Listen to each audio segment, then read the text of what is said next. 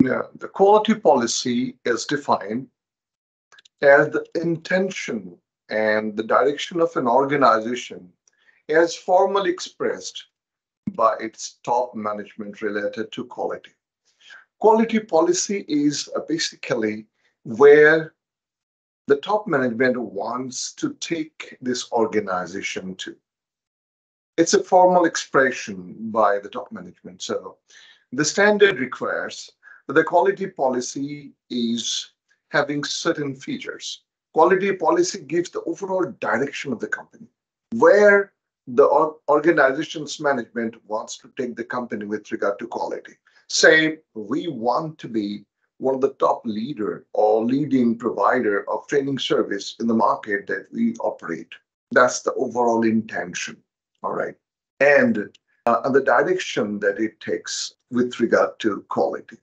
Now, what is expected in 5.2 quality policy is included in ISO standard. It says that the quality policy has to be formally expressed by the top leaders, top management, leadership. It will have to have a commitment to comply with the legal and other requirements. It has to have the commitment to continually improve the organization's quality management system, and the quality policy shall be available as a documented information, shall be maintained as a documented information. So this is available either in a written form or whatever form which qualifies it to be a document. It could be a video recording of the policy statement by the leadership of the organization, or it could be an audio cassette. For example, in an organization where blinds are working, where they cannot see, but they can hear.